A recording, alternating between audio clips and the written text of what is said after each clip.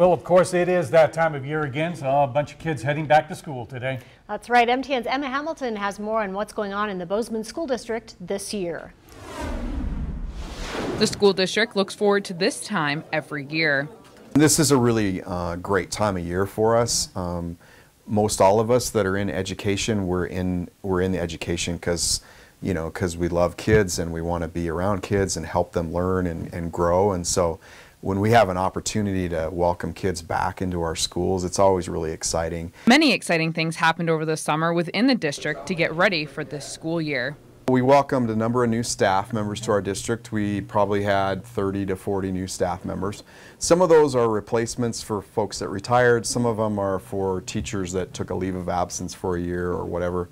And some of them are, just brand new staff members because we have a growing school district. A part of hiring new staff, 2 new elementary school principals were also hired. Something new for the district this year is having seat belts on the school buses.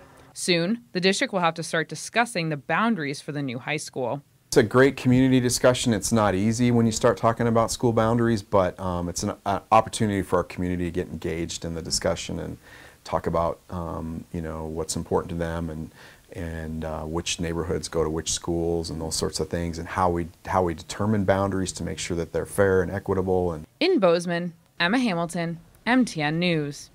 The Bozeman Police Department is hosting its